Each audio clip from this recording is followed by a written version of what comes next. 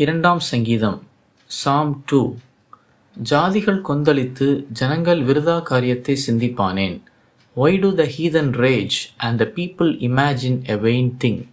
கர்த்தருக்கு விரோதமாகவும் அவர் அபிஷேகம் பண்ணினவருக்கு விரோதமாகவும் பூமியின் ராஜாக்கள் எழும்பி நின்று அதிகாரிகள் ஏகமாய் ஆலோசனை பண்ணி, The kings of the earth set themselves and the rulers take counsel together against the Lord and against his anointed, saying, அவர்கள் கட்டுகளை அறுத்து அவர்கள் கயிறுகளை நம்மை விட்டு எரிந்து போடுவோம் என்கிறார்கள்.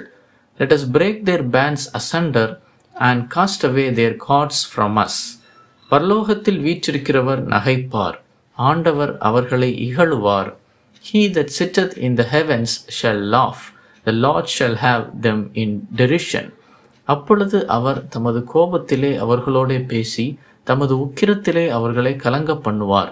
Then shall he speak unto them in his wrath and vex them in his sore displeasure.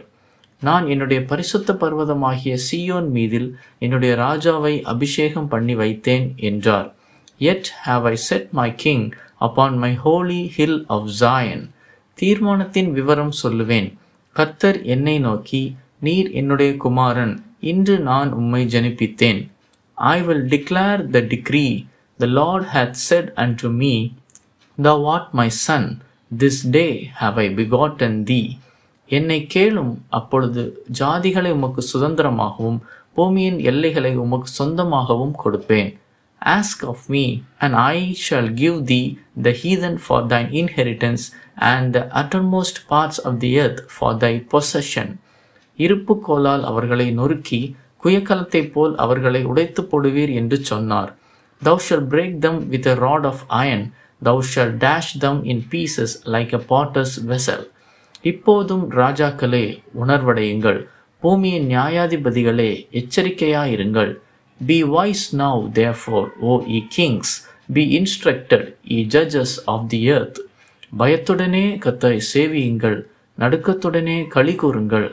Serve the Lord with fear and rejoice with trembling. குமாரன் கோபங்கொள்ளாமலும் நீங்கள் வழியிலே அழியாமலும் இருக்கும்படிக்கு அவரை முத்தஞ்செய்யுங்கள். கொஞ்ச காலத்திலே அவருடைய கோபம் பற்றி எரியும். அவரை அண்டிக் கொள்ளுகிற யாவரும் பாக்கியவான்கள். Kiss the Son, lest he be angry and ye perish from the way, when his wrath is kindled but a little. Blessed are all that they put their trust in him.